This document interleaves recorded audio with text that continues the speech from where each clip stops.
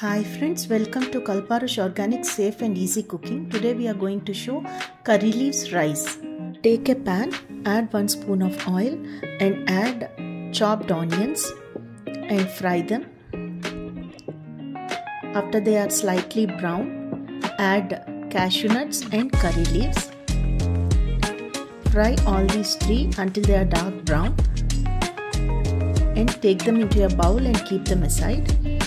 Now in the same pan add some more oil and add finely chopped onions and ginger garlic paste. Saute for a few minutes and then add green peas. Add some salt and cover it with a lid and cook for 1 or 2 minutes. Now add grated carrot. Mix it and now add 1 cup of cooked rice.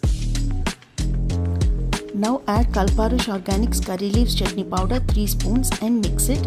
This curry leaves chutney powder has all the ingredients for making this rice. We can eat this chutney powder with idli, dosa or paratha or anything we like, and we can also add it to the rice and make lunchbox item like this. But now we'll add garnishing on the top, which we have already kept ready. This rice is very easy to make for lunchbox in the mornings. Please try this recipe and let us know how you like it. Curry leaves rice is ready to eat.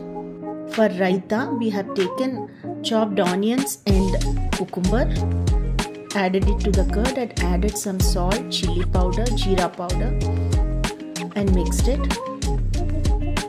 That's it, raita is ready. Now we can eat this curry leaves rice with onion and cucumber raita. Thank you for watching.